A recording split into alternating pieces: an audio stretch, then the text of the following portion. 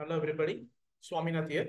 Today we are going to see an error message and they have logged it in support ticket. So the internal error table format and they say like cannot use a menu for selection.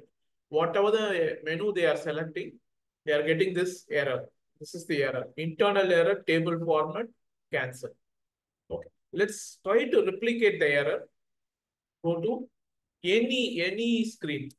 Any transaction, when you go to MM03, let me go to MM03, select and continue. See here, this is the error message. Everywhere this error message is coming and they have logged it as a ticket and it is a critical ticket. They say it is a critical ticket. See here, BA03, BA03. This is a production server, production now,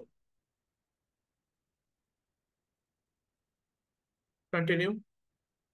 You get an error message. See here, this is what the error message. This error message is the problem with the screen, with the client.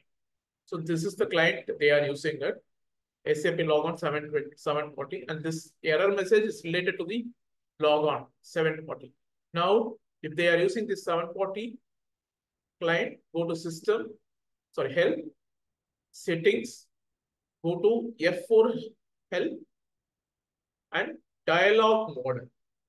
Select dialog and continue. Okay. Now go to MM03, you will not have that error message.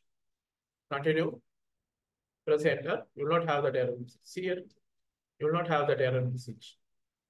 This is what the now this stands closed. Closing this. Status closed. Status close. Close. Okay. 7.